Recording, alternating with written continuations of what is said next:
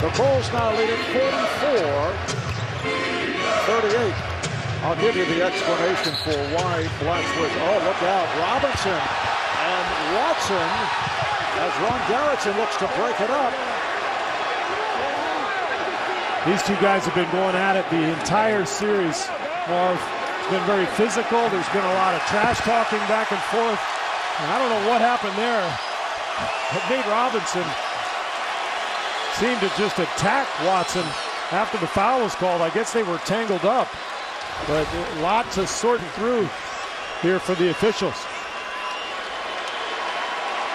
A couple of bumps on a back end, but that's nothing. But as you mentioned, this goes back a bit. Right.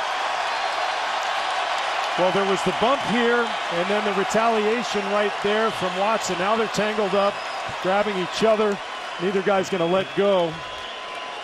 It's a tough one to sort through for the officials. My guess is they end up with obviously the foul on Robinson. I'm guessing it's going to be a double technical, but remember, they can look and determine after the fact whether they want to call a flagrant on either guy.